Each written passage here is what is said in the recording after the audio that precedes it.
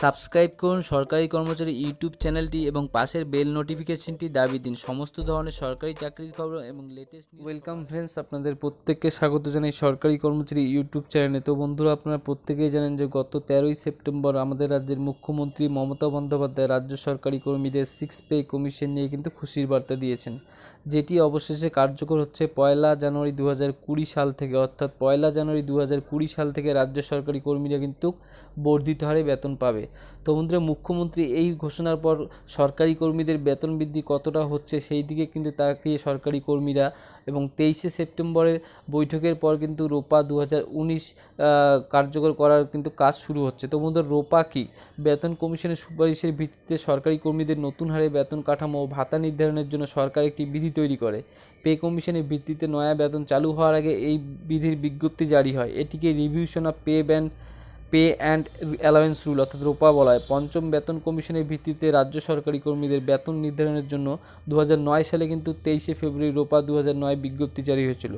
এই বছরের এপ্রিল থেকে নতুন বেতন হার কার্যকর হয়েছিল, অর্থাৎ 2009-এর এপ্রিল থেকে।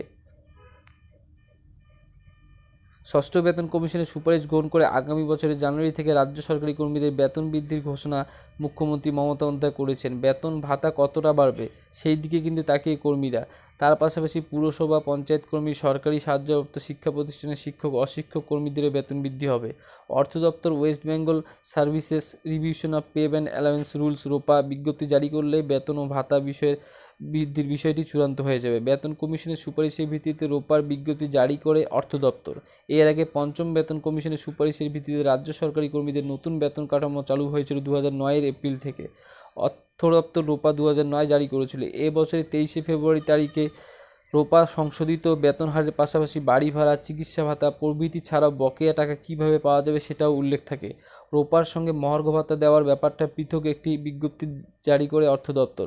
এক কথায় নতুন বেতন ব্যবস্থা সম্পর্কে যাবতীয় বিষয় রোপাতে উল্লেখ করা হয়। মুখ্যমন্ত্রী শুক্রবার জানিয়েছেন, আগামী 23শে সেপ্টেম্বর মন্ত্রিসভার বৈঠকে বেতন কমিশনের রিপোর্ট পেশ করা হবে। সাধারণত কমিশন সরকারের কাছে রিপোর্ট জমা দেওয়ার পর তা পর্যালোচনা করার জন্য মন্ত্রীগোষ্ঠী গঠিত হয়।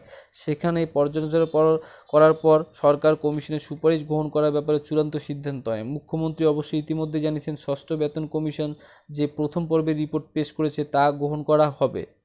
সরকারি কর্মী মহল তাই আশা করছে অর্থ দপ্তর এবার রোপা 2019 বিধি চূড়ান্ত করার কাজ শুরু করবে। জানুয়ারি মাসের আগেই এই বিধির বিজ্ঞপ্তি জারি করতে হবে। রোপা চূড়ান্ত হলে এর ব্যাপারে রাজ্য সরকার চিন্তাভাবনা কি সেটাও জানা যাবে। ইতিমধ্যে স্যাট একটি মামলায় কেন্দ্রীয় হারে রাজ্য সরকারি কর্মীদের দিয়ে দিতে মহার্ঘ ভাতা দিতে কিন্তু নির্দেশ দিয়েছে। স্যাটের রায়ে বলা হয়েছে, বেতন কমিশনের সুপারিশ কার্যকর করার আগে কেন্দ্রীয় হারে বকেয়া ডিএ প্রাপ্য মিটিয়ে দিতে হবে।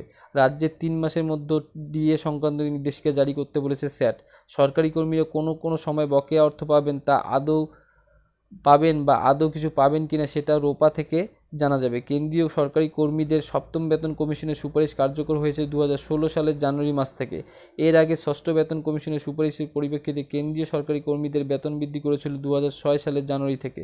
রাজ্য সরকার কিন্তু পঞ্চম বেতন কমিশনের সুপারিশের ভিত্তিতে নতুন বেতন হার চালু করেছিল 2009 সালের এপ্রিল থেকে। অর্থাৎ রোপা 2009-এ জানিয়ে দেওয়া হয় 2008 সালের এপ্রিল থেকে 1 বছরে বকেয়া বেতন ও ভাতার টাকা 3 কিস্তিতে কর্মীদের দেওয়া হবে। তো বন্ধুরা, এই ছিল বেতন কমিশন নিয়ে চূড়ান্ত একটি আপডেট। তো আপডেটটি যদি ইনফরমেটিভ মনে হয় তো অবশ্যই ভিডিওটি লাইক অ্যান্ড শেয়ার করতে ভুলবেন না। ধন্যবাদ।